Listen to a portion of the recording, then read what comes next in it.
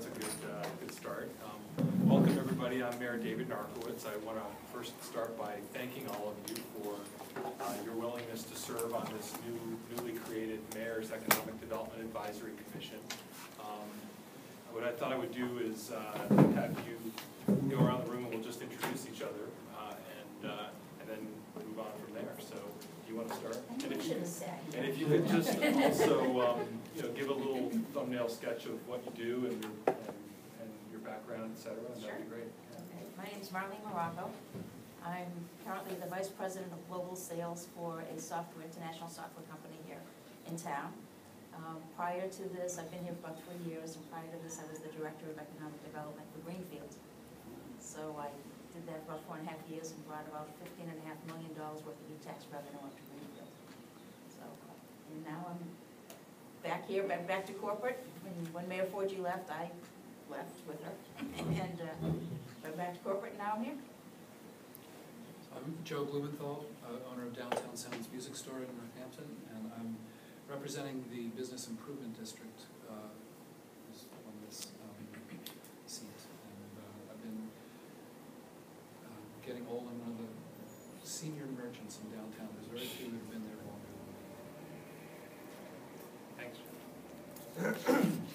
I'm Andrew Crystal. I'm with O'Connell Development Group, a real estate development company. I think I'm here representing the real estate segment.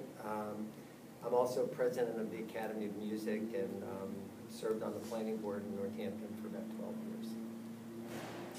years. Jim Neal, I'm the marketing director for Iron Horse Entertainment. I grew up around here, Amherst, UMass. Then I went away for 15 years to Boston and Los Angeles to work in the music business and radio and at record companies. And I came back here 10 years ago, worked at Faces for a while, and various other businesses on the street before I finally connected with my job and got back on track in the music business again in 2006. And it's great to be back. Your position at It's the marketing director. at IHG. I was hired as the publicist, and then I just changed the stationery, and no one really seemed to care, so I became the marketing director. And I spent the last week answering individually letters complaining about the traffic jam up at Mountain Park. About 200 left to go. Okay, great. Mr. Vogel? I'm Steve Vogel. I'm presently retired. I was the founder of Faces. I'm here representing the retail sector. Thanks. Oh, creative economy. Creative economy, yeah. That's what your question was. Yeah. I'm Alex Simon. Some might know me as Xander. Went to school with your son. I grew up here, moved away, and came back about 6 years ago. I run a marketing agency on State Street, and trying to get back involved in the community, so that's a good thing to do. I'm involved in the marketing side of things for the committee here. Suzanne Beck, I'm Executive Director of the Greater Northampton Chamber of Commerce.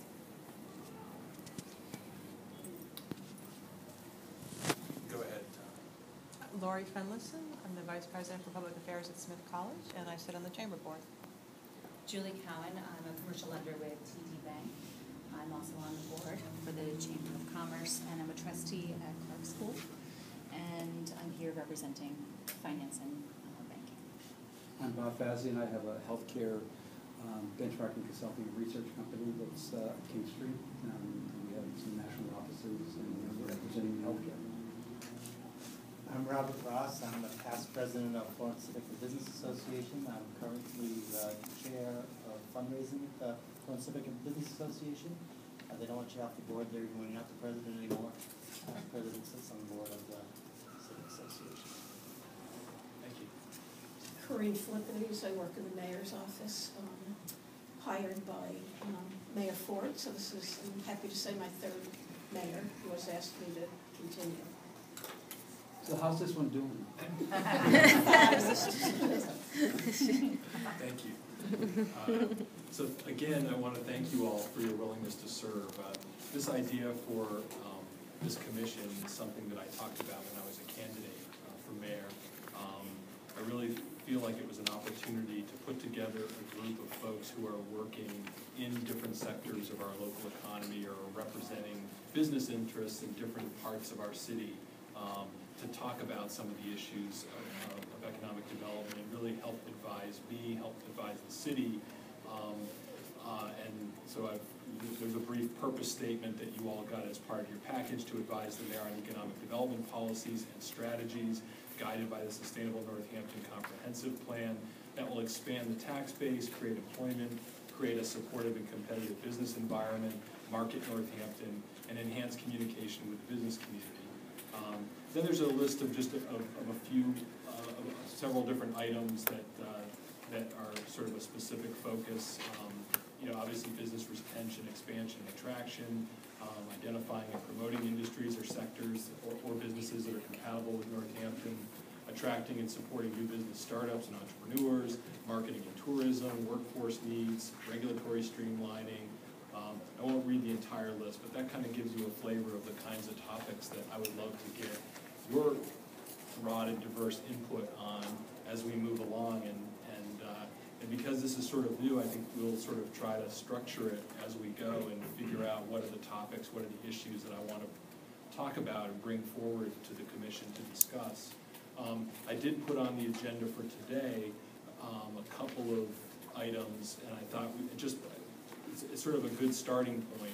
I mentioned in the description the Sustainable Northampton Plan, and there's a specific section of that plan that focuses on economic development. That is sort of the most current sort of blueprint or document for the city's economic development goals and strategies, and that was done a few years ago as part of our overall comprehensive plan. So I think that can be a guiding document. It may be something that we can look at. It can also be something we may want to build upon or update or add factors to it that may not have been considered when this was done a few years ago.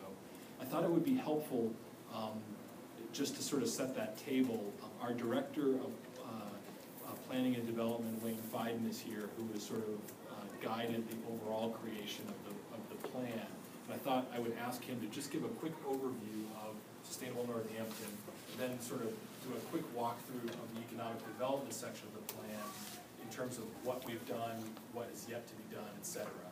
So Wayne, if you just want to give a quick overview. Sure. Let me just pass these around so we can take one and pass it around. So the Sustainable Northampton Plan is about 4.5 years old. So in January it's 5 years old. We're going to come back and do a 5-year anniversary visit, check on where how's the plan doing, what have we accomplished, what have we left to accomplish, and think about doing a revision for the plan. So I passed around, this is ugly graphics and not complete, but I passed around this so you know what we're thinking about. We're doing this for the entire section of the plan. So what you have is a checklist of all the things in the economic development section of the plan and how we're doing on those areas. I'm not going to go through them in great detail unless we have questions, but the plan covers everything from energy to land use to economic development to open space, and they're all interrelated. So while the mayor passed out the section on economic development, there's not a lot of overlap across the board. So the land use section, for example, talks specifically about expanding the land use inventory of land that can be redeveloped. So obviously that shows up in the economic development. So the areas of this checklist that are most complete are the parts of the operation that my shop is responsible for. So things that have to do with land use regulations and changing them, with what the zoning is and creating more inventory for economic development, with looking at our economic development processes, with working with property owners and helping permit their sites and taking them through. That's all what I do. The stuff that's weakest in the checklist is the things which Terry Anderson used to do when she was here, which are direct working with businesses, trying to do a business calling program, identifying financial needs and workforce training needs. So in this checklist that I did, those things that frankly I'm less familiar with are going to be in less detail. So when you see blank lines, it doesn't mean we haven't done anything in the area. It just means I'm less familiar with the area. But basically the area which the plan, even though it's 5 years old, has a lot of changes that come out of it, and a lot of those changes take a lot of community discussion. So it's been a slow process. The areas which we've made the most progress in that affects economic development has to do with changing some of the land use issues. So we've spent the last 2 years looking at King Street, changing the zoning in King Street to hopefully make it more attractive from an economic development standpoint. We've done some major expansions of the central business district to the north, south, east, and west, actually all 4 directions. expand the footprint of area. Central Business District has the least amount of regulations that allow it to be redeveloped. We've done a lot of work in our industrial districts. So we've done a lot of those changes that are out there. The vision from the comprehensive plan in terms of land use is basically trying to make things more certain for applicants, not to give away the store, not to compromise what the city is looking for, but to make things more certain. And so one of the major ways we do that is there's something called a special permit for a lot of development. And a special permit basically means you go out and spend a lot of money, and then you go before a board and ask for permission to do what you want to do, and all that money is at risk. A lot of the change we're trying to do is create more clear rules up front and get rid of a lot of special permits, so that people, once they've invested, they know from reading the rules what they can and can't do, and they go through the process and are more certain. And we're maybe only a third of the way through changing those things. We've done a lot of it in industrial districts and downtown and Main Street. So that area made a lot of progress. The other big thing that came out of the plan didn't just come out of the plan, we've been working on it for a long time, is increasing the inventory of land that's available for economic development. And so that's the expansion of downtown, that's working at the state hospital. Business park was sort of put on hold while the state hospital went forward. The feeling was the market wouldn't absorb those sites, but we have to come back to the business park. We've been working with Lane Construction on redeveloping their property, all Cane Road. So getting that inventory going forward. I can give more detail, but that's a quick overview. No, I think that's helpful, and then I was going to open it up for general discussion to folks who had a chance to look at it. I know, Suzanne, you were part of the working group that worked on this section of the plan. Other people who want to kind of chime in or make comments about their first impression, just of having seen what it looks like. And, again, keep in mind, this is part of a larger sort of master planning document. And so one of the thoughts I've had is, obviously this is good stuff in there, but I also have felt like it would be helpful to have sort of a standalone or be able to take out or put aside sort of a clear, or more sort of a clear, concise sort of strategy and set of goals that we want to work on going forward. So that may be part of what we try to develop in this group, or bounce ideas off you about developing, is again sort of a clearer sense of what that is. The plan, it was developed with a lot of public input, and it was intentional in that most of that input is recorded somewhere in the document, and there wasn't as much emphasis on prioritizing as there probably could have been, although there are priorities that are identified. But the short list of what to focus on, I think, would be really helpful, and this group could be good advisors, I think. Good sound. Just one more comment. I'm sorry. I was just going to say my suggestion would be to separate planning versus economic development, because they're just totally, you can separate the two. Yeah. And then based on just the economic development, we prioritize what needs attention. You had a follow-up. Well, yeah, the other thing you might want to think about is the plan has a lot of specific actions and objectives, which is sort of the way I summarize this. The plan also talked about creating a lot of metrics and how we measure not just the actions, but are the actions really giving us what we want. I have to say that's something we haven't done that much of.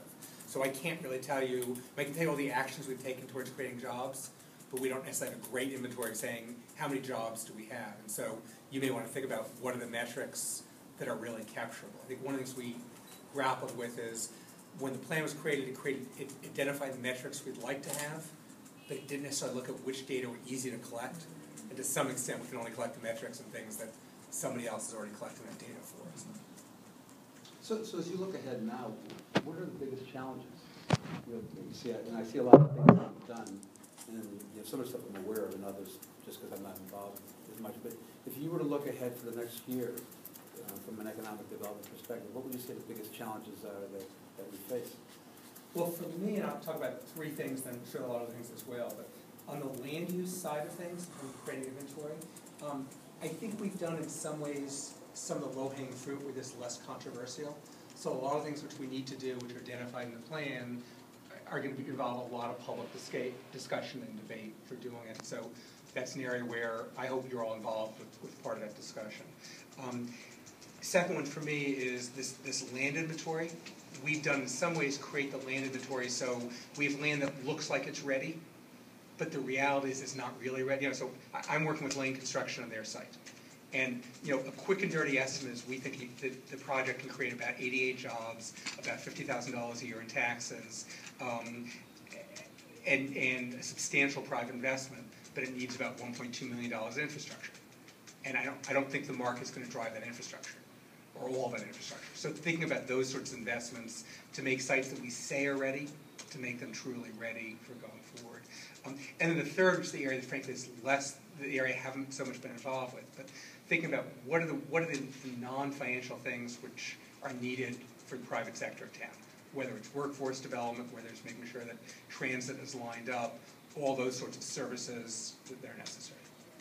Do you have other thoughts about this? No, I think, I mean, as I learn more about, some of the initiatives, that would give me some sense. You start talking about transportation, and where's the initiative, how's the transportation tie into it, what are the other kinds of infrastructure, pieces, fiber optics, are we set for, more high-tech groups coming in there in all of the city, or is there certain sections that are, I'm assuming up near whatever Paul Morgan's called now, it's probably strong on fiber optics only because they're up there.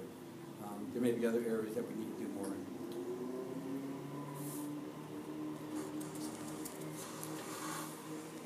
I think the other, one of the other pieces that I was, under the strategies and actions, there was a discussion about different sectors, emerging sectors. I don't know, we may want to try to get an update on those, and also see if that was, if there's other sectors that we didn't, may not have existed 5 years ago when this plan was written, that we may want to look at. I know we've got a strong group of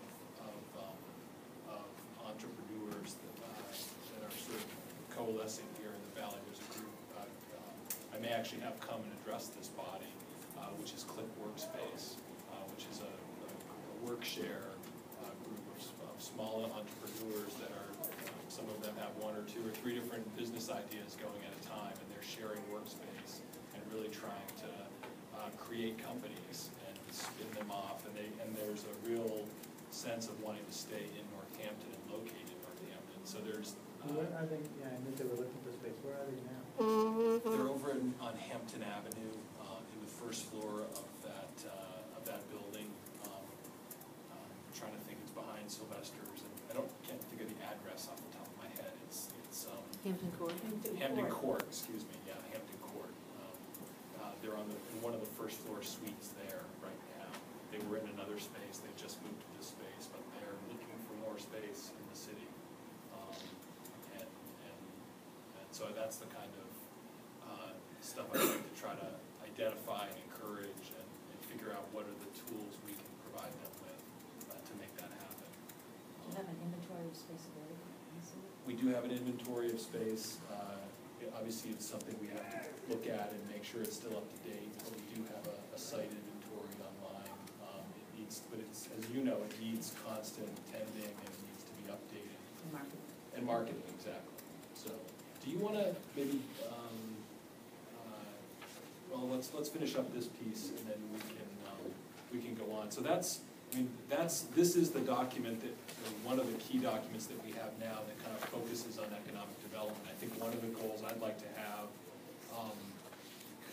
would be to sort of be able to say somewhat succinctly and briefly, like this is Northampton's strategy for the next 5 or 10 years, and these are the kinds of things we really want to focus in on, and these are the types of businesses that we want to market ourselves to and go out and recruit.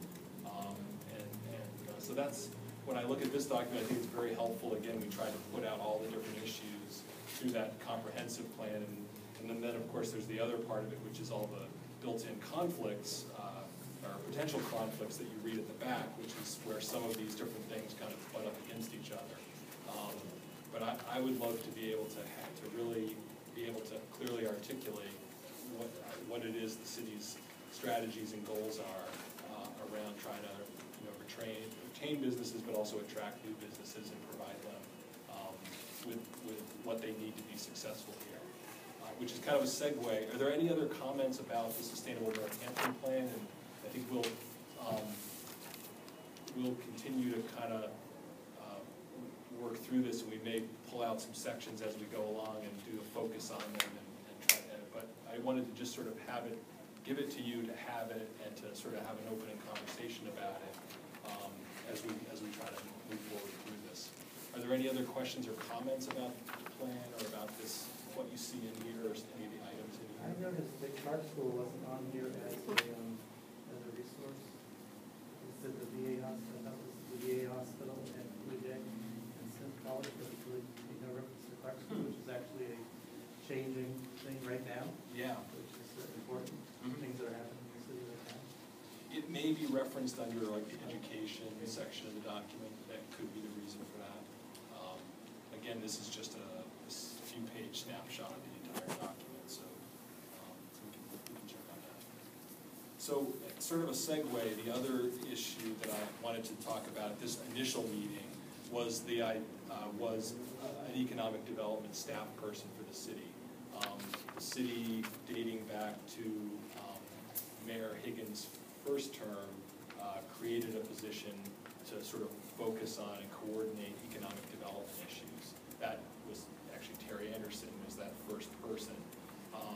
The job changed slightly a few years ago when there was a shift in terms of where the position was located, but essentially the thrust of having a point person for the city that could be working on that inventory that you talked about, being the kind of a contact point for the city, being involved in some of the, not only the local, but the regional, the statewide efforts, being somebody that can be looking for funding opportunities for grants, and also being somebody that can work on marketing the city and be a contact point for businesses and entrepreneurs that are trying to contact us. So in my budget for this fiscal year, upcoming, I've reserved in the budget funding for the recreation of that position in the mayor's office as an economic development coordinator for the city.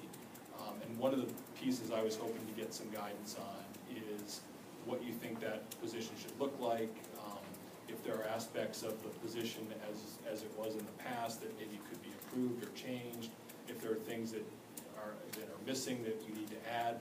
So I gave you in the packet that we sent out copies of what that prior economic development coordinator job description looked like. And then I also included with it samples of some other recent job descriptions for the same position from some other communities. Somerville just recently went out looking for a person to do this role. Gardner a few years ago. You'll see Arlington, which is a town, but it's a large town, maybe as big as or bigger than Northampton. And then I picked a couple of examples from out of state, Roanoke, Virginia, and Delaware, Ohio. They were just sort of random from a big group of them, but mainly wanted to give you a flavor of what that position looks like in different municipalities, and then try to just get your input on, first, for some of you who had experience working with the person in this position, the importance of it, what are the things that we should be focusing on, and if there are aspects of the job description, or if there's another job description that looks better than the one we were working with, for example, that would be helpful to hear as well as we try to attract a really strong person to take on this role. So I don't know, did you want to comment on it and maybe talk about your experience doing? I can tell you what happened in Bloomfield. It was the first time they ever had that position, they ever hired that position. And one of the things that I give Mayor Forgy a lot of credit for is she did not want a politician. And I am not a politician. I'm as anti-PC as you can get. But what she did, which I thought was very smart, was she brought a business person in. And not just a business person, but she brought a salesperson in. I've been a vice president of sales for many companies, including Lotus. I went very, very big divisional Lotus. And when I came out here to retire, which I still haven't done, keep flunking retirement up. But one of the smart things she did was she wanted somebody who could speak business to these people. They don't want to hear politicians. They don't want to hear, rah-rah. They want a business person who can sit down and negotiate, and do contracts, and sell the city and market the city, and what do you have to offer, and what's in it for me, and benefits, not features, and all of that kind of stuff. And, you know, there's so many things that are hard to put on paper, you know, but it's an acumen that goes in there. I sat with the governor on many of his task force. I sat with the Western Mass Economic Development Committee. I was constantly traveling. I was in different cities and towns. Every time I heard a company was coming into town, I went out and got Walmart and brought them here for Greenfield. That's the big box that they keep talking about, Greenfield. It's Walmart. That's the only one that wants it. But I went out and met them and brought them in, and I went to Kohl's and brought them in, and I went to, you know, the 99 in Woburn, and I brought the guys from the restaurant out to see Greenfield. I mean, you have to pull people out here, because they're not gonna come out here.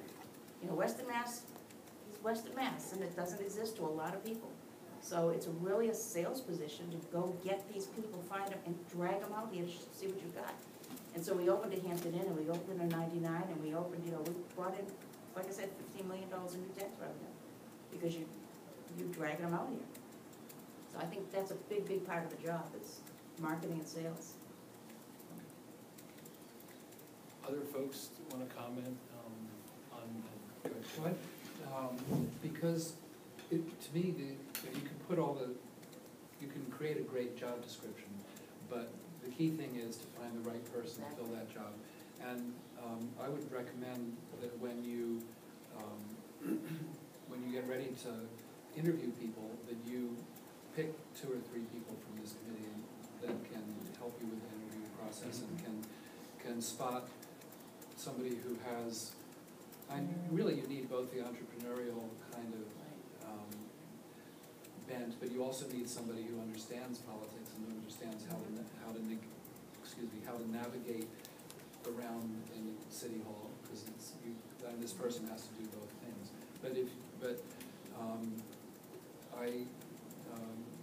People on I certainly would recommend that you be one of them, because you've had the job before and you can You can learn City Hall, but you can't learn that. Hopefully you'll be able to identify somebody who has the kind of smarts that the job needs, and somebody else on this committee who's had the experience of doing a lot of interviewing and a lot of hiring. If you have 2 or 3 people from this committee to go to that interview, that's a lot more important than coming up with the right job description. Okay. Do you want to just maybe go around on this? Andy, did you want to add something to this? I think someone that is experienced and has some success in grant identification and successful grant awards is important. And I think that the person we should see that person as an advocate and maybe a liaison with planning department and other city agencies that any business coming in or developer coming in is going to have to deal with. I think that's an important role for You're with O'Connell out of Holyoke? So, may I ask what? Sure, please. I was just thinking about just your experiences, your company's experiences, because you're pretty much throughout New England. So you probably have gone into places and you realize, oh, we need some tax credits or we need some, outside funds. I mean, is there something in this position that needs to have a knowledge base of other revenue streams that could come in to supplement the new business coming in? Absolutely. That's the grants and the funding sources I was referring to. Yeah. There are lots of opportunities out there. We need someone that can identify them and help the private sector folks who want to come in and accomplish getting those grants and those low-interest loans and other funding sources. Because that's, for a lot of the projects that happen now, that's the key. They just don't work on the private sector anymore. There's got to be some public support to We have to know how to get through the TIF system. TIF is the tax income finance system that the state does. And the city does this much, and they only care about this much because they want the state piece. So they have to understand how to work the TIF system. So did you have any specific experience, or just sort of talk about any experiences you've had in different communities where have you had dealings with people that are sort of an economic development person in other communities other than? I've had lots of them. When we developed the Basketball Hall of Fame in Springfield, their economic development director was very good at what he did, was very well connected with the state, which was important, and was able to identify a lot of those funding sources. Oftentimes it's the city person, that economic development director, who is the initial contact and the one really negotiating on behalf of a project that may involve the private sector as well. But a lot of the money flows through the public sector to support and underwrite private projects. And I've been in a lot of cities where the person was not especially effective. I think Marlene put it well, it's got to be a business-oriented person, someone that understands the challenges of business and can help navigate, I think, for a person or a company thinking about it, making major investment in the city, help navigate through some of the streamlined regulations that we've got.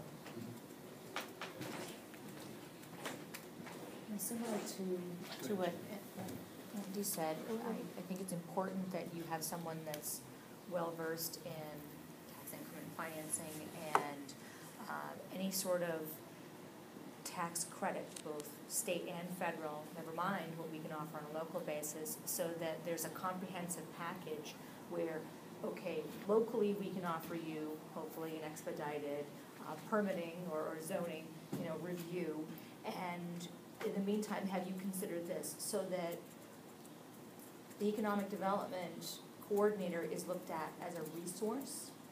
And my experience with customers has been mixed, where sometimes the economic development coordinator is not a person that facilitates the process, that can actually be a hurdle. And the politics definitely play a huge part in that. So I would hope that we have someone in this role that has the savvy to navigate the different personalities and different agencies that are involved with a particular project, but that also is looking at, or keeping eyes on the prize, that bringing in a company or providing an environment where a business wants to expand, regardless of the type of business, that's really what's key to me. It's making sure that they understand we need to figure out a way to get it done if it's something that fits in with what we want. The other side of it is a tough skin, very thick skin. Very thick skin, because you're gonna bring some business in, no matter who you bring in, there's gonna be a facet of people who hate you, who will hate you for doing it. So it's a thick skin position. You can't have your feelings hurt, you just can't get upset, because every time you turn around, somebody doesn't like what you're doing. So. I want to agree with Joe that what really matters is the person that we select and find, but the job description is not incidental, I think. I think it's important to get that right. And if I look at the one for the position that Terry held, a lot of it is it's framed very passively. It's a person who receives interest for the city, a lot of policy and committee work kind of burdened by that, and there's not a real focus on business attraction. And you see that in the other ones right up front. It is the first thing there. And I think looking at the duties and kind of flipping them to a more proactive attraction thing is really important. Yeah, almost an ambassador of sorts. Yeah. Yeah, I mean, the Roanoke one was actually like this color, and I didn't even include the cover piece to it, but it was this, very flashy cover. I tried not to look at the photos, because they were in black and white anyhow, but Yeah. the text on that one in the Somerville one was more alive. It's like it sold the job like as a job you wanted, instead of like, a job in government. It's this guy. Yeah. It's the way the Northampton one reads in a lot of ways, instead of being a cheerleader or somebody that's really going to make things happen. That doesn't convey the character of the town. The person who has this job really has to be a booster for Northampton and a can-do type of person. And the truth is, not one person can do this job. It's really a three-person job if you really think carefully. So different people are going to do the job differently.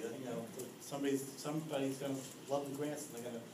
That applicant was going to put themselves into the grants, and somebody else is going to love talking to people. It's really going to be hard. We have to decide which things we want paid more attention to this time, because it's going to be hard for anybody to do all these jobs. We have a grants writer. Doesn't the city have a grants writer? Because this person isn't going to be a grants writer. Various departments do work on grants, whether it's, the DPW focuses on grants for that department. I think if you put that in this job, being a grant writer, you're gonna lose at least 50% of the time. Because that's, and I'm not a grant writer, and I never have been, nor do I want to be, but from what I understand, it's a pretty specialized skill to be able to write a grant. And to have this person be in charge of that or be a grant writer, they could work with the grant writers and know what's going on, but I don't think, in my own opinion, I don't think you want this person to write grants. Because I can tell you, it's a 7-day-a-week out there. I mean, my cell phone was on 7 days a week, 24/7, because developers don't stop. They don't work Monday through Friday. Developers work Saturdays and Sundays, and I can tell you, I was on vacation on the Cape, and my cell phone would ring, and it would be somebody saying, okay, we're ready to do the deal, and tell me about the building again, and you're doing it. It's not a 9-to-5, and you probably speak better to that. Development is not a 9-to-5 job. These guys are, like I said, they're 7 days a week, they're midnight. I mean, I remember getting a phone call at 7 o'clock on a Sunday morning from the guy who was building the 99. We talked to him for an hour, because that's what he wants.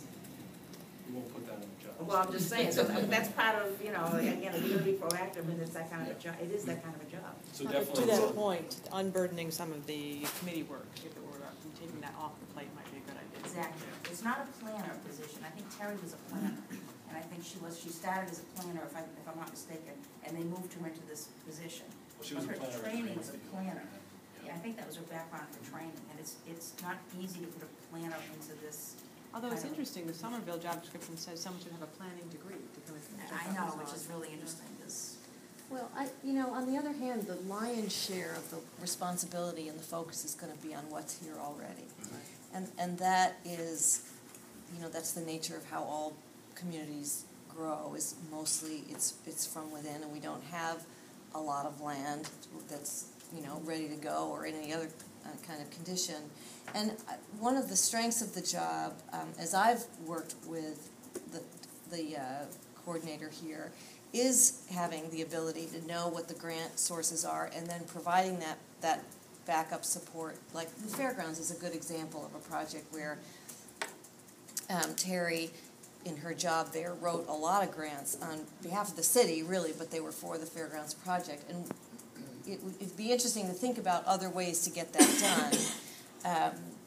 But in this case, it was critical to the project that she be able and have the time to do that kind of thing. For me, I think one of the most important aspects of the success of this job is going to be really clear about the job's authority within and support within, the city structure. I think that there's that person can be out in the community, and with that kind of title of, we're really looking for business and looking to help business, and to be able to back it up when the question came up or the request came up, I think is really very important. So the idea of working with other city department heads and having that ability to kind of get everybody on the same page is, that's a skill. And it's a critical one, I think, for someone that's really not in the position to make much happen on their own, but is always going to be relying on other people at City Hall or the developer, whomever, or state officials, what have you, to get it done. So I think that's really important. And just my last comment, Northampton does not have a great reputation for a place to develop, so that coming into the position, the person has the job to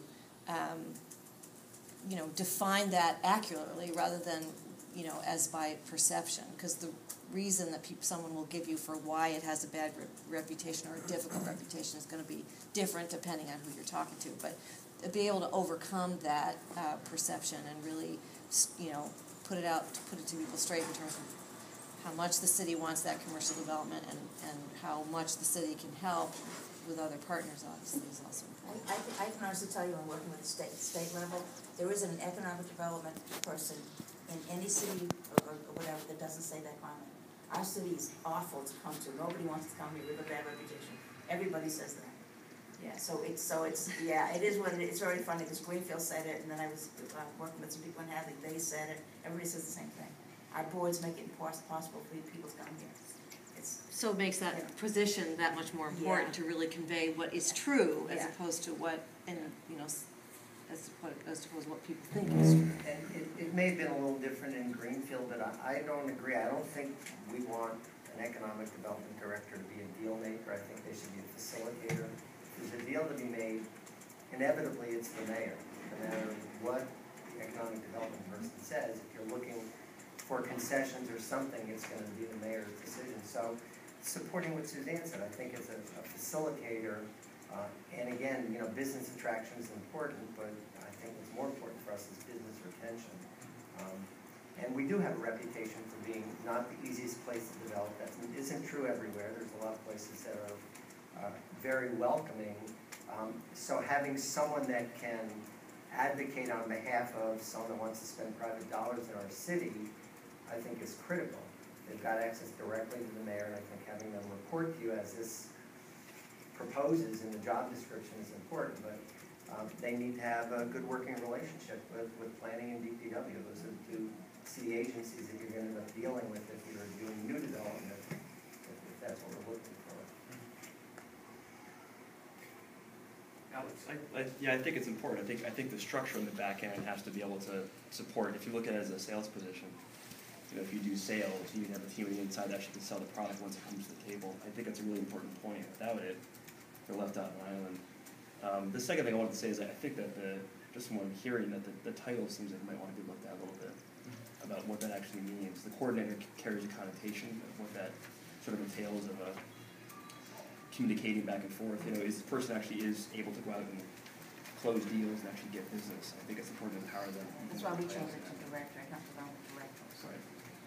And some of That the did make a difference. other descriptions actually use that in different ways. That made a difference when you go and talk to somebody. They don't want to talk to a coordinator, but they'll Absolutely, talk to a right. director. Yep. So, right, so who do I talk about? You. Yeah. Yeah. Yeah. Yeah, I mean, I think it may just be some of our, you know, nomenclature here, but we have directors of departments, and so this position had become director, but when it was actually a standalone city department, but that's now changing. So, you know, the coordinator piece is, you know, open to discussion, and it could be economic development staff, it could be economic development liaison. You can leave the it could paper be- alone, just make the business guy do it. That's all we did. Oh. That's all we So- did in Greenfield. So We that's made the something we business can guy talk different, about, but yeah. we didn't change the charter or anything. Other thoughts about that? How about on you know, the marketing piece of it, and you know, in terms of, I think one of the things I would want to see happen is really a focus on, I mean, a lot of things are now web-based, and you know, we have a lot of information on our website, but I think one of the focuses might be on this person's how to make that easier to navigate, how to be able to, you know, someone from California that wants to find out about Northampton can quickly get on our site, figure out where the business section is, and really begin to plug into stuff. I mean, we have a lot of that information on there now, but whether it's user-friendly or not, I think that's going to be another. Yeah, I think initially, if it just spend more time focusing solely on that as an initiative, I think if I'm the business from the outside looking in, I feel more confident saying that they're committed to talking to me through bringing me in, as opposed to sort of burying that deep inside the city message. Yeah. That's just first blush. I think everyone has to look at it. It was brought up before, and I don't know if there's a way to have a site, on the wiki site, where it actually could be self, a realtor or anyone, even some guy walking down the street, go, how come that store president hasn't rented? And they could put it up on the site so that it was, the land inventory was always getting pumped up, because you're not one person monitoring, lots of people paying attention to it. How about in terms of, from an existing business perspective, folks who have existing businesses or are already working in our community, which many of you are, what are the things you would want to see in terms of this position in the area of support and retention, outreach, and those kinds of things? Because that's obviously a big, you know, we do have I believe we have a really strong, you know, business sector here in the community, and obviously a strong downtown and some really strong sectors. And so having this person not just looking outward, but also not losing sight of what we have here and maintaining that. Do you have any thoughts about that, Steve, about? Or? Not at this point. Okay. I have thoughts, but Well, any other thoughts you have? no. Okay. Thank you. How does it correlate with the Chamber of Commerce that exists currently? Well, let's ask the I mean, executive. it's given that that's like the existing businesses are sort of within the purview of the Chamber of Commerce. Yeah. So is it like a dovetail kind of a thing? Do they work in tandem, or is it a different mission? Just the creating and maintaining a healthy, supportive environment like the BID does. You know, where do those jobs intersect? Where do they conflict, if they do? Well,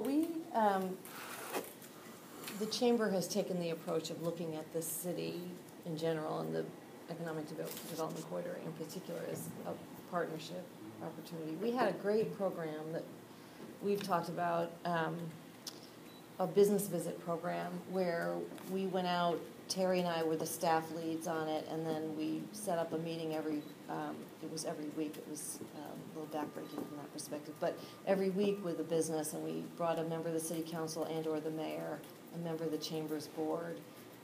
So there were 4 of us usually, and just kind of talked about the business and its operations and what was easy, what was difficult, what was the forecast, these were all held in confidence. But it was and I was thinking about this group as potentially a source of people if we wanted to do that together again with the program. But it was incredible, the insights that came out of those meetings. And the economic development coordinator, often they had to do with a state regulation that was, difficult for X, Y, or Z regions. Usually the public sector was called upon, if you will, to help, and the coordinator was the liaison between the business and whatever the agency was that needed to be talked with.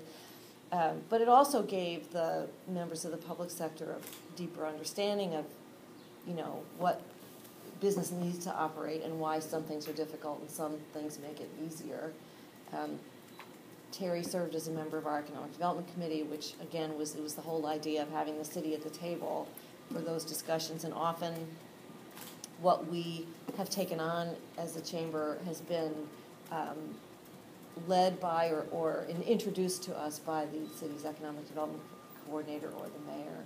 So, and the chamber is a membership organization of businesses. I mean, there's a lot of businesses that aren't going to join the chamber under any circumstances. So having the public, the public sector representative for business is important because you want the entire business community to feel like they have a representative, and the chamber can only do that to a certain extent. And so it helps when both sectors are kind of playing that role, and particularly when they're working well together. Right, and also somebody in this job should know the town and be able to understand, not just to be the salesperson. Because if you're thinking of coming to this town, you don't want to talk to the realtor. You want to talk to the business people that are already here. Like, what's it like working in this town? To get past the sales pitch. What's it like when you move into a neighborhood? You talk to the neighbors, not the realtor. But the person should obviously be somebody who is downtown and knows what's happening and knows the concerns of the businesses, whether it's retailers with storefronts or whether it's a concert promoter. Like, what's actually happening? What's the climate? What is there too much of? What is there not enough of? What would be complementary businesses? What would kill us? What would enhance what's actually here? Somebody that gets the formula and the sort of the synergy of what's happening, as opposed to someone who's looking to close sales for the short term. What do you think? Robert is going to ask you about this in terms of Florence. Interesting. You said downtown. Northampton much bigger than downtown. Right, I know. Yeah. Which is why one of the reasons I wanted Florence Civic and Business to be part of this discussion because you obviously have the downtown in Florence and there's established businesses up there, and sometimes the perception that they're not paid attention to by City Hall or downtown, and And sometimes they like that. Exactly. Some people in Florence feel if they don't bother downtown, they won't bother us. Yeah. Can I just jump in with an apology? I have to leave. It's my actually first wedding anniversary tonight, and I promised I would be home. Celebrate. Thank you, Samantha. Thank you. Happy anniversary.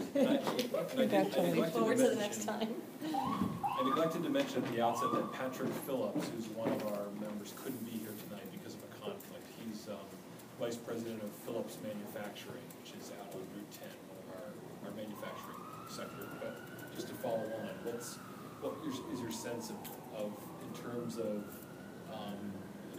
businesses in and around downtown Florence, what the perception is in terms of what the city could be doing? I mean, I participate. I've been continuing the tradition of having a monthly lunch with your board to be able to kind of hear about some of the specific challenges and projects and things that are happening in Florence, but sort of beyond that in terms of outreach. And I think that's great. It's been helpful. I think the economic development coordinator could do the same sort of outreach. And I would tell you that in my 10 years of being on the Civic Association at the Chemical Terry Anderson once,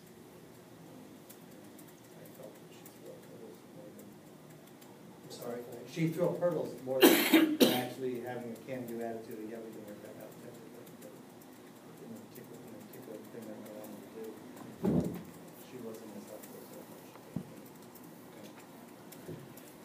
And I think that's really what back to what I feel the job is. Grants are great, tax incentives are great, but the majority of our business is very small, and you spend more time trying to you find quickly to get excited that, oh my God, this is tax break. You realize that it costs you $20,000 to get a $10,000 tax break, and you're bankrupt the business before you get up and running. So that's something that has to be remembered, and whoever runs this department has to remember that they don't just work for 99s. That's right, they work for the city. They work for the city, they work for all those other little guys that are trying really, really hard to make a living, and that can't be forgotten.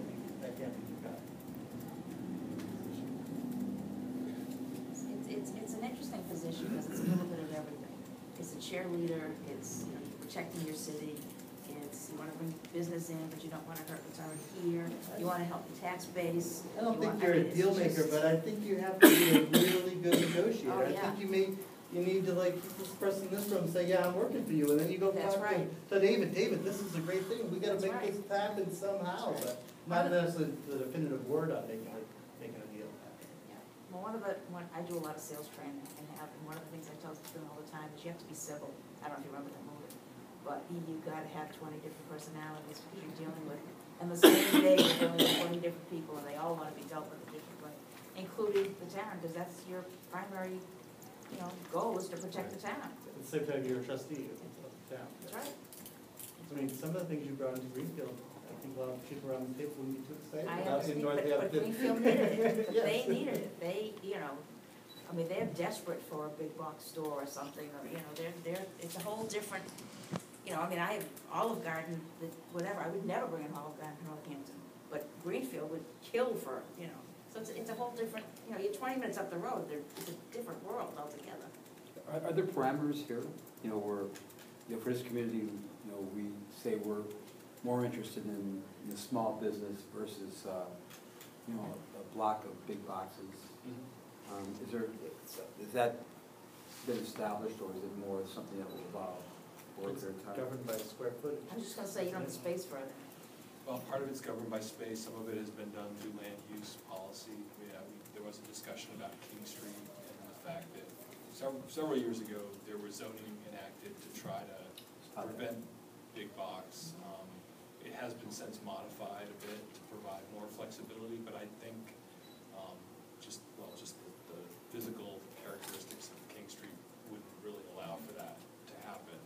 But I don't think, I think that there's been, throughout those conversations, there's been an attempt, I think, to try to strike a balance between wanting to obviously attract and have, not have unused space and attract business, but also keeping in mind that you have existing businesses and existing restaurants and existing stores and not trying to necessarily compete. with those as well. So that's, I mean, that's part of the balancing act. Helps. How involved are you going to be in this? I mean, with the role and development piece of it?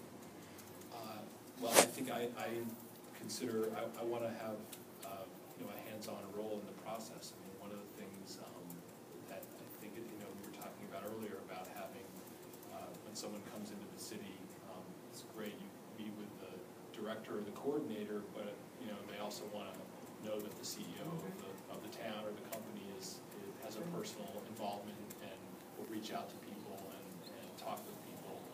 And so, and, you know, and I, in a previous life, 2 careers ago, or 1.5 careers ago, I worked for John Olver. I was his economic development director. I guess I was a director at that point.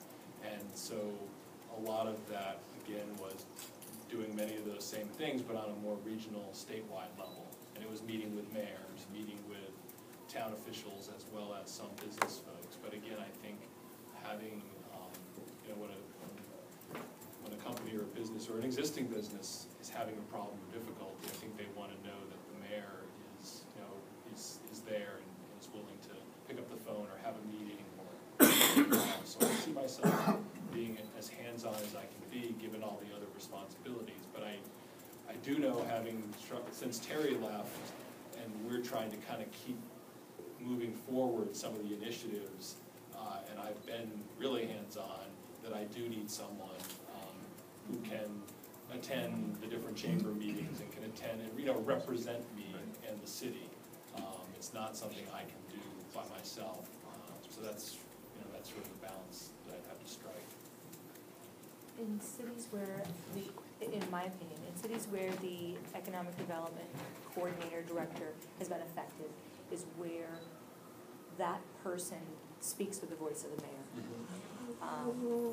Negotiates, but with the responsibility ultimately lying with the mayor. So whoever is hired into this position needs to have your complete confidence to know that while you're juggling many responsibilities, you don't want the multiple personalities coming out and leading to an overcommitment and an under-delivering. Or the wrong personality at the wrong time. The wrong personality, thank you. Because I worry that if the sense of responsibility lies with the coordinator director, then we run risk of a person out there bringing in or engaging in discussions that are contrary to the desires of the city of Northampton. And you're right, Bob, or Robert, excuse me, that what works for Greenfields isn't necessarily going to work for Northampton. But that isn't to say that we can't learn from what other cities have done. And so another component, in my opinion, that's very important is to make sure that this person can play well with other economic development coordinators, because we don't want it to be where we have someone that is seen as going to be number one and trying to poach businesses from the next town over, because as we know, when Hadley and Amherst and Northampton are all doing well, we all benefit. So we just need to be mindful of that in figuring out what we want and then assigning the task to go out and solicit that type of business or businesses we want to encourage to relocate, as long as they're a complement to what we have in preserving our core business.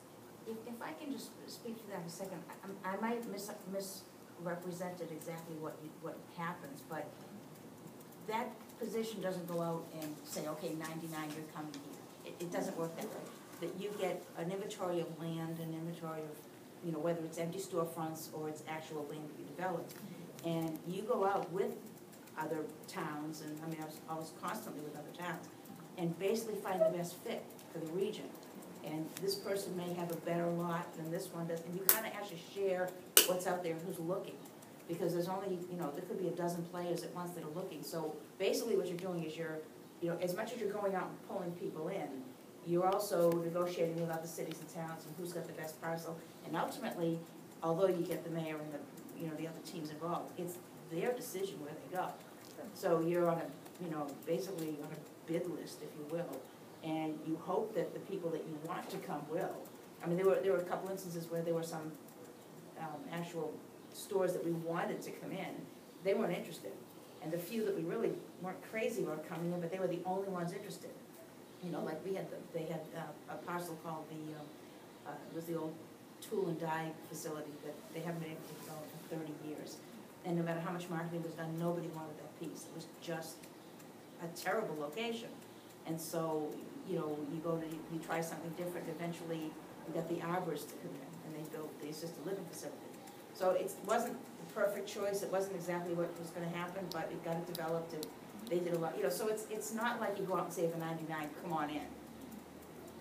And I don't know, if maybe I'm not saying it right, but it's I didn't take it that way. okay, good, because it's really a big, it's a big game, if you will. It really is, it's a big game in the region to see who can do what. Yeah, there is the Economic Development Council of Western Mass. Right. And I actually just signed a memorandum of agreement that's sort of part of the membership of that. And one of the principles of that is that you will play well with others, Yeah. and you won't poach from other people, and that we all share the goal of we want to attract business to the region and to Western Mass, so that we don't lose people to other regions. And they do play well together. I mean, Yeah. there wasn't any, you know, Yeah. issues that really came up. So what was your experience, Julie? Like, just give me an anecdote about, or you don't have to mention names or towns, but to the extent that you got involved in a deal with an economic development staffer or a city or. I'm not gonna mention the municipality, so I'll just speak to it in broad terms. It's a rather large former retail building that was to be retrofitted into a mix of retail and office space. And the economic development coordinator was critical in the process in helping to research title, because this is a building that had sat fallow for many, many years, and helped coordinate an investment from the not-for-profit and the private sector to come together to create an organization to buy the building, to then put money in to renovate the building, and there was tax increment financing, which hadn't been done in that city. So that has helped that building, where it went from fallow to rehab to lease up. The economic development coordinator helped with the coordination of the permitting process, both through that city and the state, because there were some national historic tax credits, so there's also federal issues involved. So that person was the point person for this particular project, and while it wasn't a concurrent, nor was it an expedited permitting process, having one person really helped a very complicated process conceptually become very smooth. It took from tax title to the first tenant being on site, it was 18 months. And while that may not sound like it's a quick turnaround, I see raised eyebrows. Eddie can speak to that, that's very quick. So that person was spot on. So having the right person and speaking with the authority, that's a big person to grab the attention of the various departments within the city to make sure, listen, this is a priority for us because we're putting it back onto the tax rolls. You know, making sure that everybody's looking at, keeping the eyes on the prize. That's huge. So are there other thoughts about this piece of it? I think we definitely want to try to work, just as a general principle, to get better the kind of language changes that you mentioned in terms of trying to make it more dynamic. Maybe put some of the focus on Northampton itself in the description, like some other communities have done, and I think sort of go through it and try to maybe remove some of the pieces that seem a little too. I mean, obviously, in terms of committee work, I would see that person, for example, sitting at this table and being part of this conversation. So that's not the kind of committee work I want them not to be part of. Right. And there may be other, committees, if there's master planning committees or things that happen, like the one that created the Sustainable Northampton Plan, having them be part of that. But I see what you're saying about not wanting to make it sound too much like just Staffing. staff Yeah. administrative kind of a job. It seemed to me, just from some of the earlier things that were said, that if we had somebody, could find somebody who's bright, who could facilitate things, both facilitate companies coming in, but also facilitate things within Northampton. Because I think there's barriers that are here in any community. And as we identify them, that person should be working on trying to help to eliminate the barriers while at the same time trying to get folks to come on the outside. I love the marketing piece, because I really think the person has to go out there. I mean, for me, I also like the idea of being aware of all the tax credits and the grants and all these other things that might be available to help facilitate it. Having been in this situation looking for buildings for our company, even a small amount would have been the clincher that would have put it over, but there was really no one to come to. I love your idea about the image, in terms of the Roanoke, or one of the places that had sort of a really sort of a dynamic kind of presentation. But I think that's how we should be presenting Northampton. And the other part of that, actually, I would hope this person would be able to pick up quickly, if he or she's not from here, is the culture of the community. I think that there has to be great respect for what's going on downtown, but I think there has to be great respect for Florence and other areas. And how do we celebrate each of the differences, support them in terms of economic development, while supporting the overall piece? And I think we get the right person in there. I think we have some great opportunities. Final thoughts. I don't think we need a sales marketing person at all. Northampton's the envy of every community in the state. I go all over the state and people say, we did a project in Center of Westfield and they said, we want it to be just like Northampton. So I think that companies want to come here because of who Northampton is. I don't think we need to do maybe what Greenfield had to do, because they had a very different task to accomplish. But I agree, I think facilitating is the key of what this person's going to do. If you look at the studies, most of the economic growth is not going to be from attracting new companies here. It's going to be from retaining and growing our companies. And in that capacity, so in knowing the community, knowing all the incentives, and knowing all the public funding sources that are available to grow, to move your company to a larger location rather than to pick up and leave. Colmorgan is a perfect example, and they looked all over and wanted to stay here, and really it's to Mike Wall's credit they're here, because he was insistent on staying. But they could have gotten a lot less expensive taxes in other communities. They looked at Holyoke, but they wanted to stay here, and I think that identifying those companies, finding out what their issues are when they do want to expand, facilitating those. We went through a fairly lengthy process with the planning office and came out with a good result. I think it was a negotiation and a compromise from a master plan that evolved and needed to be changed, and people recognize that. But in that whole process, I think your economic development person has to be the one that understands your vision, larger vision for the city, understands what businesses need to succeed in Northampton, and knows how to work behind closed doors in the mayor's office and the planning office and the DPW, and facilitate that growth or that expansion or that new development within the city. And the financial part with state and federal funding is absolutely critical. The other thing, just to piggyback a little bit on this, there's the issue of synergy. We have within Northampton these companies that are national leaders. They're not giant companies, or Colmorgan may not be giant compared to other kinds of companies, but they're small companies. So you have, Julie Popo's Market Street Research. She's one of the top researchers in healthcare and hospitals in the country.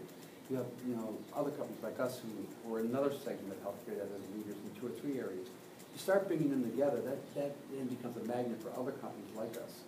You say, look, we work together with that. And then when you tie that into University of Mass, with some of the resources up there, I just think, I do agree with you. Northampton is if you want to be someplace, you want to be in Northampton.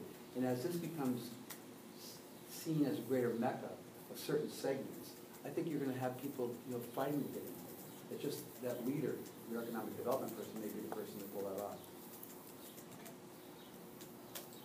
I tend to agree that it's a mecca, everybody loves being here, but I disagree that it's not a sales position. because, I mean, it's easy to turn King Street into the auto mile, I mean, because one dealer will bring another dealer, but to get it from being the auto mile to bringing other kinds of stores and other kinds of, to stretch the downtown, down King Street, I think that takes a salesperson that's gonna say, look, you know, this is great that you wanna move your dealership over here, but we've got 3 other options that we could look at also. And that was, you got those 3 other options because this person went out and sold, you know, the area and sold Northampton, and so, I mean, you know, we've got an old Honda dealership that's been empty forever. You know, there's some storefronts that turn over a lot and that, you know, we've got some empty spots. And I think to be a salesperson, we should have the choice of who we want in the town. We should have a choice, and it shouldn't just be, oh, thank goodness somebody took the Gold Morgan building, even though it's gonna be the car dealership. I just think it is partly a sales position too, so we have options as a city. Well, I think you're right. I think somebody doesn't need the wind taken out of their sails by the first person they might meet at City Hall, like being a dud and going, because I've heard it, I get out in the world, I travel, I do quite a few trade shows in my business, and a lot of people say, oh, I tried to do something right then. Forget it. It does, you know, they do, yeah, it looks good on paper, but sometimes when you get here, it's like, oh, they don't want to do that. So it is more, it's maybe not so much the sales, you have to be able to finesse things, really make things happen. I was gonna say, maybe it's in yours, but where's the direction come from? What kinds of businesses or organizations are gonna be targeted for this? You know, it's the instead of knowing what's. There's a lot of sectors outlined in that plan, just sort of a list of lots of different ones. I do think that may be one of the pieces we focus on is, are there, you know, you were talking about this kind of, the synergy of companies, and maybe that's part of, you know, trying to identify what are the types of companies that would help build on that synergy and what are the different sectors. And then we have higher education in the valley, and there are ways to target folks around opportunities there and bring higher ed in. We've obviously got the cultural economy, the creative economy, and opportunities there. So I think that's maybe one of the things I'd love to get clarity on going forward. So that again, there's sort of a clear strategy that what it is we're doing, so that this person knows what it is. Can be very, very focused on getting that piece done. I think it's gonna be ultimately confusing if there's too many things to have to go after, and there's too many little positive synergies going on. And we create priorities. I mean, it can be a long list, but we try to identify some priorities. I got to weigh in on this a little bit. I've never, and I've been doing this for a long time, never dealt with a community that wooed us as developers to work there. It's the market's going to determine who wants to come here. Okay. I don't think it's our role to say we need another dress shop, or we need this kind of restaurant, or that kind of retail store. I think our job in this economic development person's job should be to facilitate. They're going to find us, and a lot of them have come either to grow or to start businesses. And as he was saying, if the first response you get is no, zoning doesn't allow that, you know, you're going to have to get this change or that change, that's going to turn them away, and they're going to look for a community that's more receptive and more open-armed. But I'm not sure that it should be certainly this committee's role to, or quite frankly anyone's role, to start deciding what sort of stores should be on King Street and what sort of stores shouldn't be. I think the market does that. And I don't know that I was getting down to that level of detail in terms of. No, but just to Xander's question, I mean, I'm not sure we're sitting here saying, here are the kind of stores and restaurants and shops and businesses that we'd like to have, because I don't think it works that way. I could weigh in on this, a couple of things. Sitting on the Citizens Advisory Council for the State Hospital site, we had a vision of what the thing was going to look like. And suddenly we were presented with a plan for Cole Morgan to be here that had absolutely nothing to do with the vision of what the site was going to look like. But when you're doing economic development and when you're dealing in real estate, you have to have your eyes and your ears open for opportunity. And here was this opportunity that came along to mass development to take in Cole Morgan, have the project be an instant success. And I, for one, much as attractive as the idea of the village on the hill was, I, for one, as a member of the CAC, was not about to say, no, this isn't what our initial vision was. And I'm not a big fan of defense contractors either, from a personal point of view, it was our responsibility to respond to this opportunity in a way that made sense for the city, and I think we did that, and I feel very good about it. And whoever this economic development person is, has to respond to the kinds of opportunities that come and take advantage of them and be flexible.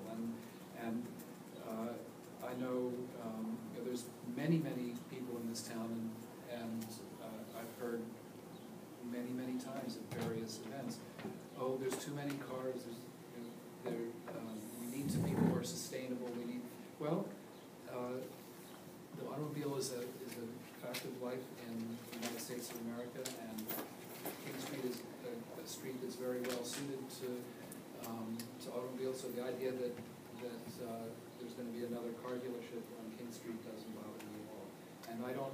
And I think we have to be open to what the opportunities are that come in and say, well, as much as I biked here today, and I went back home today. I love being on a bicycle, but if the opportunity that comes to King Street is to have car dealers, then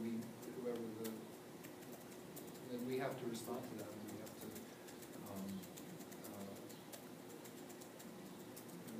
work with it and be flexible, and because inflexibility is a good way to prevent economic. And that goes exactly to Andy's point, in that, the city didn't have a direct role in that project in terms of, there was a seller, Cole Morgan, was trying to sell this building. It no longer sold the company and kept the building, or was left with the building, needed to sell it. And so it was shown to many, I'm sure you probably looked at it with clients, and people did the math, did the economics, and couldn't make it work in terms of having to tear the thing down. And so this was the use that stepped forward that was willing to make that where the math worked. So that's what's happening. So we do have to understand the limitations of the public sector, what we can do. But at the same token, I do think it's important that we also be proactive as well, not just reactive. That if someone's leaving or there's a parcel that's vacant, what are we going to do? That we also have to. So it's sort of a balance. I think for sure. I think the point's very well made that we're in a position that a lot of cities don't have. We are an attractive place to be, but a couple different kinds of businesses really tip the scales and sort of mess with the culture, mess with the synergy we have a little bit too. I do think being proactive is a really important part of it, to an extent. Yeah. Okay. Well, that's what I had, at least for this first initial meeting. And again, I want to thank you for your willingness to be part of this. And you'll probably be hearing from me soon about this position, that we're going to try to redo the job description and get it out there. I may ask for some feedback on that again. But, do you have a deadline for when you'd like to have this person hired by? Well, the funding will be in place in July with the new city budget that's being adopted. So I'd love to get this out there on the streets, soon, and get it out there and begin a process of getting some, summertime, probably over the summertime would be the period to do that. And it's a position that I would hire, but I do like the idea of having a screening committee, of having, again, probably folks from this body being part of a screening committee to help look at and help me look at those applications, and maybe even do some interviews before making a final decision. I don't know the city rubric, but is the grade, what would the grade bring us? Someone at mid-career, someone new? What is your sense of the funding? What kind of person could we get for this? Looking at our funding relative to other cities and towns, and my sense is it would be someone, sort of at the first half of their career, the mid to, I don't know that we're gonna attract somebody who's from a major metropolitan area, unless it's they're moving here for other reasons, or they're here with following a spouse or something like that. Right now, Terry's position is paying about $60,000 a year, so it's not that's sort Before of, benefits?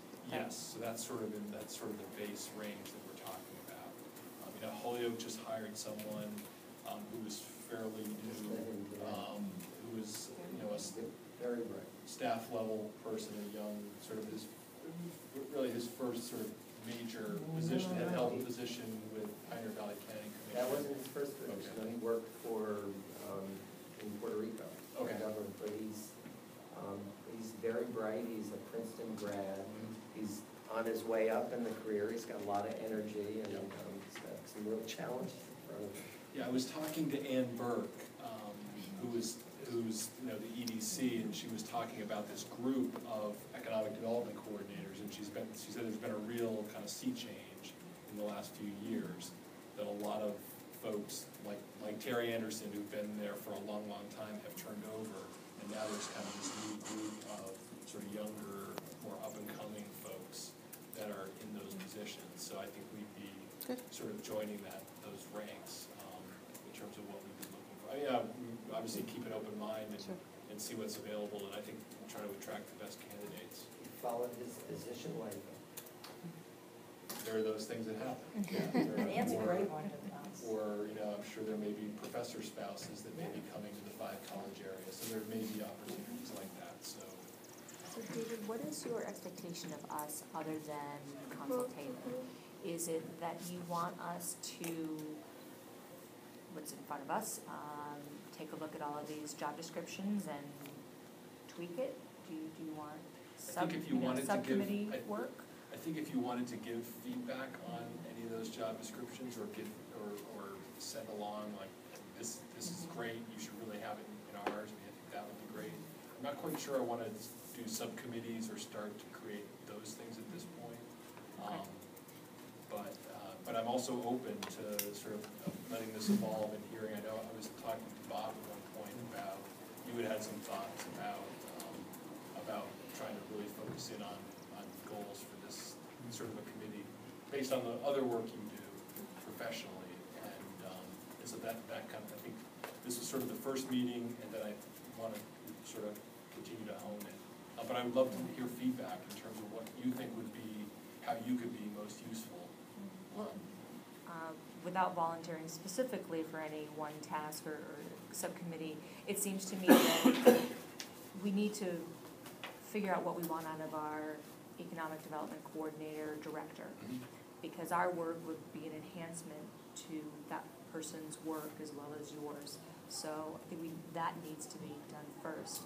And then it would seem to me that for the things in the sustainable plan that either haven't had traction or need additional work, and that's where we can come in and enhance it and really push things, into the end. That plan's 5 years old, so.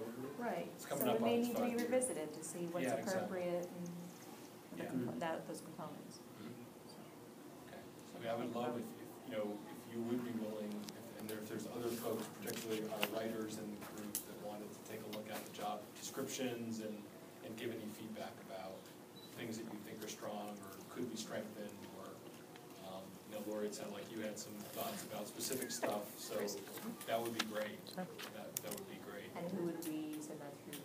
I mean, if we could send it through Corrine, that would be the person to funnel that back through. And in terms of schedule and future agenda, I'm going to try to bring stuff forward that may be current, that maybe the city's working on, or there's issues that are sort of immediate and topical, and then there's more kind of the longer term stuff like the Sustainable Northampton Plan. I'd love to get this at a next meeting, have these folks from, Clip Workspace possibly come in and talk to the group and talk about some of the issues they're working on.